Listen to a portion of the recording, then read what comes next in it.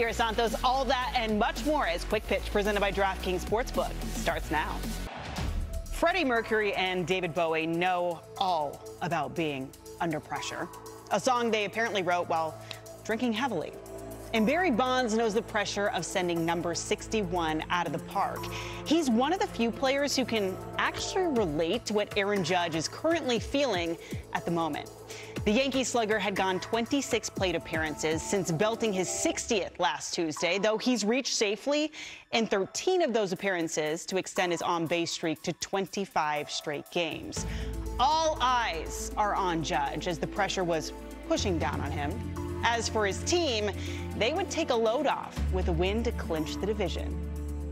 Corey Kluber already got his video tribute last year when he returned to Progressive Field for the first time as a member of the Yankees, but he didn't pitch in that series. This time around, the former Cleveland ace will face his old team for the first time back in the land.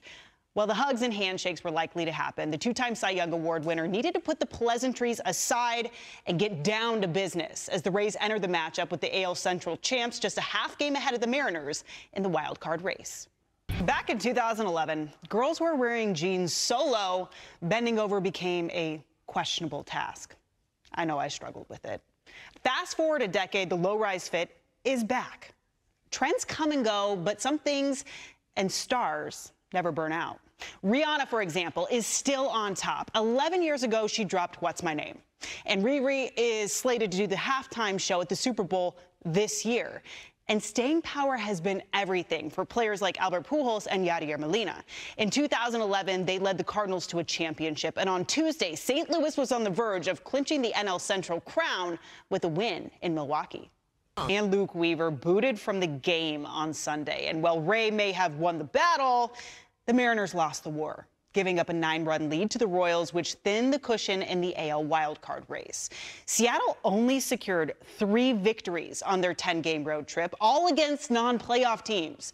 Reinforcements have been deployed to the battalion, though, as Julio Rodriguez is expected to be back on Monday, and Eugenio Suarez returned to the lineup on Tuesday night.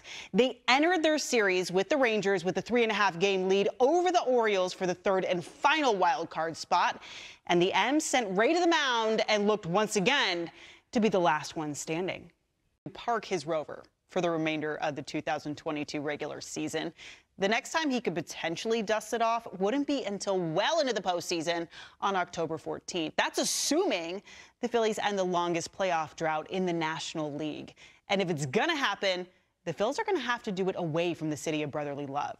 For the first time since 1967, Philadelphia is finishing up the season with a 10-game road trip. The first stop is in Chicago, then they're on to D.C. and Houston. Figures in Chicago, but very few rival the nun that stole the nation's heart back in 2018. Yeah, Sister Jean was back at Wrigley Field to throw out the first pitch. The Loyola chaplain displayed a fierce windup and sailed one to Clark, who was ready to handle that heat. By the way, Sister Jean is now 103 years old, which means she is 9 years younger than this tradition of the ceremonial first pitch, which was started back in 1910. Just goes to show you, age ain't nothing but a number. That's all we got on Quick Pitch. I'm Siera Santos. Until next time, take it easy. Nos vemos.